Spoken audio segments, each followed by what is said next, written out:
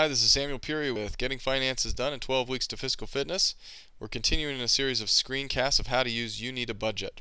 Here we've set up some basic accounts, and we're going to need to allocate some of this money that's available to budget, but we need to make sure we know how to deal with our categories first. So let me show you the basics of how to create and add and subtract categories. They have a pretty good set of initial categories. It's going to be pretty helpful, but you may need to alter them. So let me show you how to add a master category. And the way they're set up is that they have these master categories and then subcategories. And you can kind of roll up the master categories and not view all the subcategories if you want to. You just click on the arrow to do that. You can also move them around. So let's see this little 4-arrowed symbol. You can click on that and then drag it around and it'll move that category. Actually, my mouse just did something funny, so let's move that around. You can see that line, so I can move it down to there.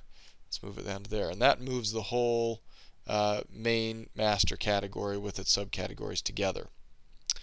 Now you can also do the same thing with the subcategories. So let's say I wanted life insurance to be under the personal master category. I don't know why I'd want to do that, but I can just drag it right on down.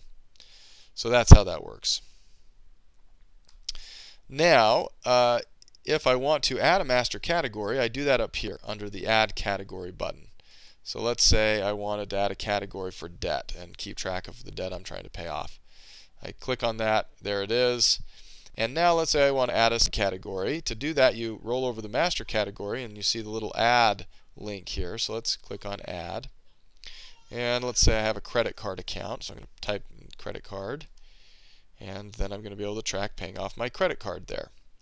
Now you can also add little notes in the categories, and honestly this is potentially very useful, but they don't allow you to print out notes and other things, and so I haven't really used them much. But it's good to know that that's there. Now let's say I wanted to delete a category, so I've already budgeted everything, and I find there's a category I never use, and I just want to get out of the way. To do that, I just click on the name of the category.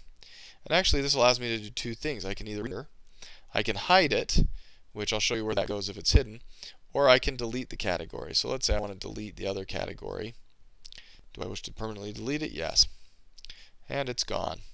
Now if I wanted to hide it, I could do that, and the hidden categories are here at the bottom, so it would go to your hidden categories down there. So that's the basic of categories, how to manipulate them, how to add, subtract, and edit them.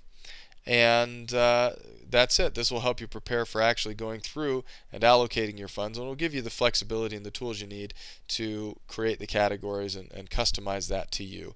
If you remember from previous posts, I don't recommend using just preset categories. They can be helpful and you can start out from there, but add, subtract, customize it to your needs. Everybody's budget is different, and so feel constrained to just using those preset categories. So that's it. This is Samuel Peary from Getting Finances Done, and until next time, we'll talk to you soon.